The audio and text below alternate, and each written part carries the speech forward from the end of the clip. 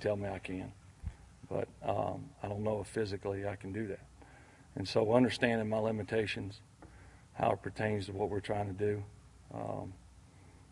is all part of this process. But all I want to do is win. That's all I came back for, is to win. And there's nothing like it. And for guys who have played this game, played sports in general, former players, guys in the latter part of their career, they'll tell you it's tough. I mean, there's no substitute for playing on Sundays. It's just you can't find that. And so that's what I'm here for. And I don't know what I'm going to be asked to do, but I know one thing in particular, and that's be a leader and do things a certain way. And I know I can do that. Brett, you said earlier that revenge was not a part of it in coming back against Green Bay. Why do you think that perception continues to exist? Well, you guys obviously would be better suited to answer that. I think the circumstances of how it all went down, as I've said before, I think both sides were wrong to a certain degree.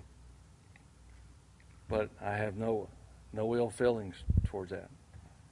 That stage of my career, I wish maybe could have been done differently, both sides. But I got a lot of friends on that team. I had, a lot of those guys, we've had a lot of great games together. And once again, you can't take that away.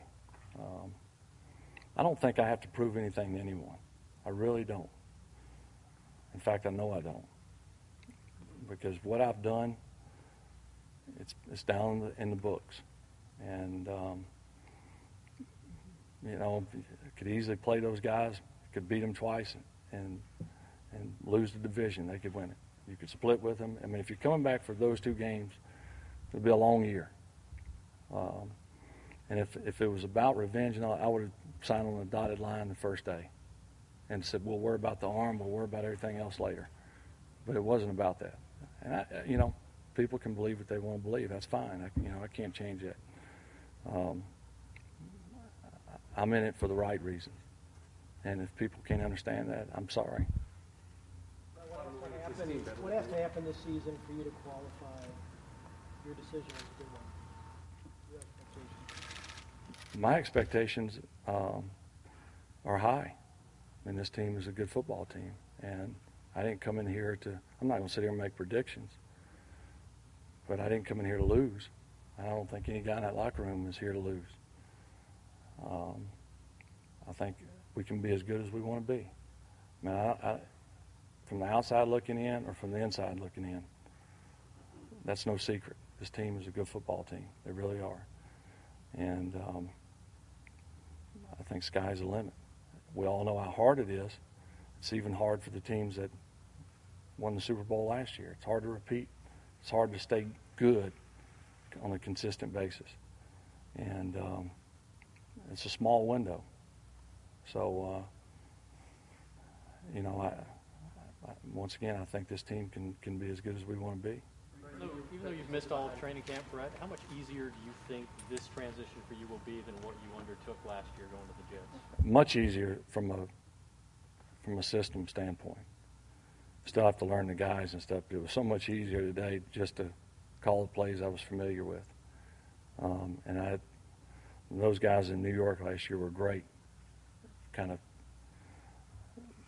conforming the offense a little bit to where it was functional for me. But it was difficult. I really didn't think it would be as hard as it would be. Whereas here, there's little subtle changes in offense that may take a little, but for the most part, the formations, the protections, the routes and stuff are the same. And today I didn't miss a beat calling those plays. And I didn't run many plays, but it came out pretty easy.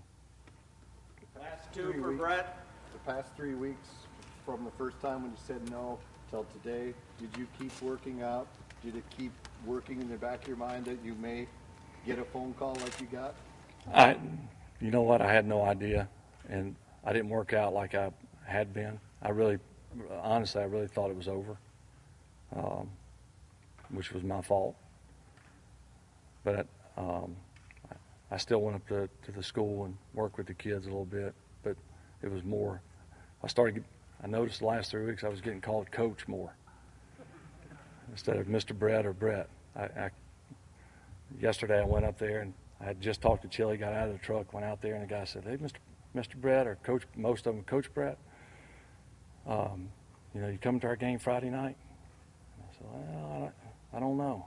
And they said, "What?" I said, "I may not be out of town." A couple of the kids went, "Yes." I said, "I didn't say anything." Chili, we wanted to kind of keep it, but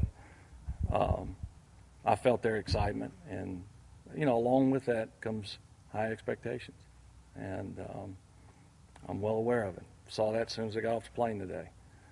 It's the first time that you've been to the Twin Cities since this courtship began.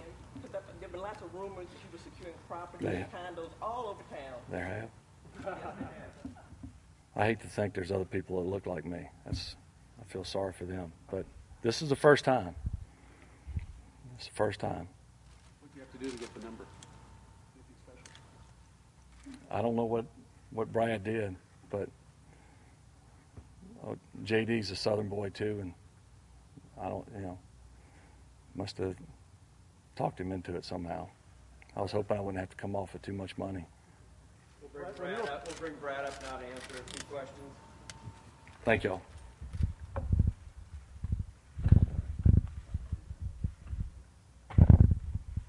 Okay, questions?